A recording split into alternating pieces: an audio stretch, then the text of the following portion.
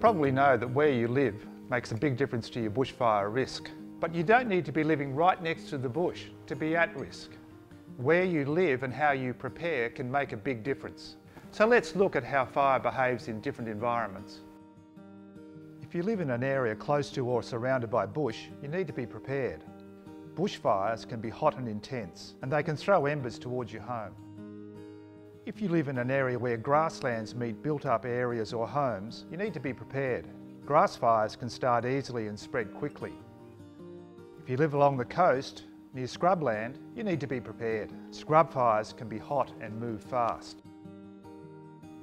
If you live on a farm or surrounded by paddocks, you need to be prepared. These fires can spread quickly over vast distances. If you live on a hill, you need to be prepared. Fire travels uphill faster. In fact, for every 10 degrees in slope, the fire speed can double.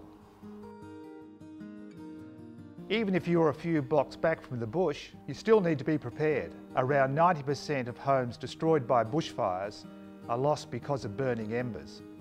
Embers can travel many kilometres from the fire.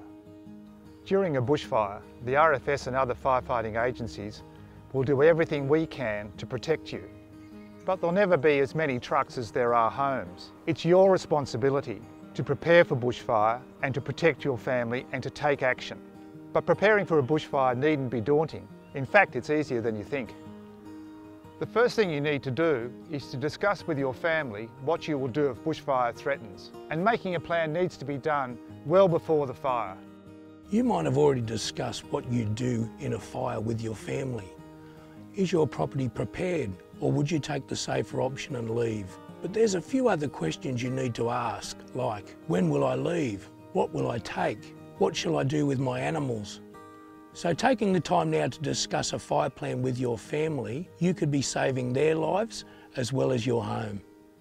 Whether you plan to stay or defend or leave early, there are some simple things you can do around your home to prepare for bushfires.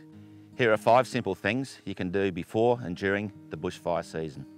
Trim overhanging trees and shrubs. This can stop the fire spreading to your house. Mow grass and remove the cuttings. A cleared area around your home will slow the fire before it gets to you. Remove material that can burn from around your home, like wood piles, mulch and leaves. It's even a good idea to move outdoor furniture, cushions, doormats and tins of paint for the bushfire season. Clear all the debris and leaves from the gutters surrounding your home. Burning embers landing in a leafy gutter are more likely to set your home on fire. Prepare a sturdy hose and hoses that will reach all around your home. Make sure you've got a reliable source of water. That could be a dam with a firefighting pump or a well-filled water tank or a swimming pool. There are also more permanent ways of protecting your home. Block up areas where embers can enter the house. Install metal fly screens on all windows and vents. Install metal gutter guards. Position gas cylinders pointing away from your house and away from trees and gardens. Replace wood fences with metal fences. Use stones instead of mulch. Make sure a fire truck can access your property through gates and under trees. A cleared area around your home can slow a fire spreading and give firefighters a safe area to work in. It's a fact. If you and your home are well prepared, you stand a much better chance of surviving a bushfire.